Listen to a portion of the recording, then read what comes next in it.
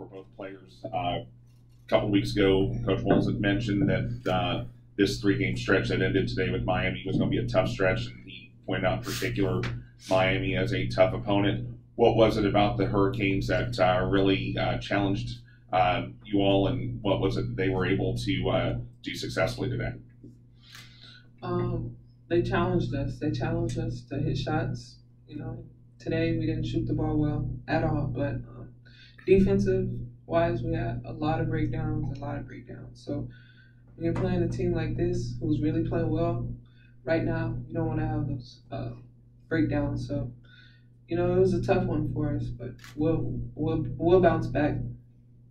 They're a great team with a great coach who knows what to do, where to put her players in successful spots. Rebounding and defense were running some of the main things, and like you said, our shots weren't falling tonight. Kylee, just in this season, have you gone up a combination inside that's been as tough as Mount Prayer and off that you can remember? A combination that's been that tough? I mean, they're great together. If you double one, the other ones, you gotta box them out. They're really good post players, both of them. Both of them can score. I don't think I've played post players like as a combination that's been that good since I've been here, to be honest. So it was tough.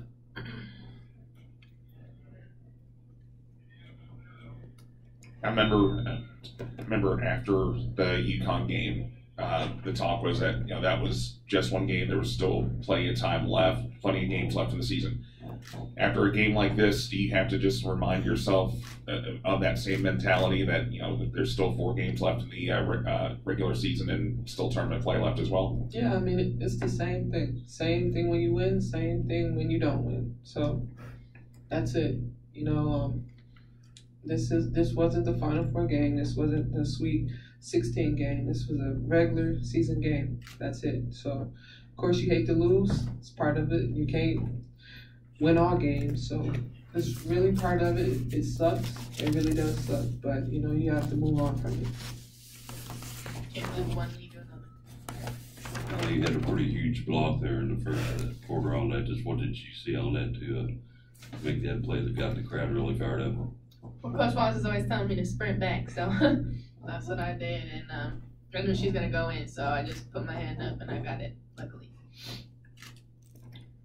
This is a little bit different question for both of you, Asia and Kylee, but Asia, especially you, after the game, fans are lined up all the way to the top of that lower concourse to sign autographs. It's probably not the first thing you feel like doing after losing, but what does that mean to you to see that response, and how do you feel even after loss, standing there? It's not easy, I'm sure, signing a bunch of autographs. Right. I mean, it feels great, just to get a hug from a fan. We have great fans, even when we lose. I sucked today. I played but fans are still there. Fans are still there cheering, smiling. It really makes you feel good. It does. So I'm thankful for that. Our fan support's amazing. The other question I had, Coach said on the radio he's a little surprised. He said after the way this team handled Syracuse, the way it played at Virginia Tech, he was a little surprised to see this kind of result. Are you guys surprised at all? Is there something the team has to kind of do to look inward at this point too? I mean, yeah, I'm shocked. I mean, I'm pretty sure we all are shocked. We didn't expect to lose that game, but things happen. We have to learn from it. This is part of our journey. This is part of it. So this is another chapter to add to our book. So we learn from it. This is what we need to do. We need to learn from it. Learn from the things we didn't do well, not the things that we did great. This is a huge game where we can really learn from the things that we didn't do well and apply it when we need it. Good. Thank you all.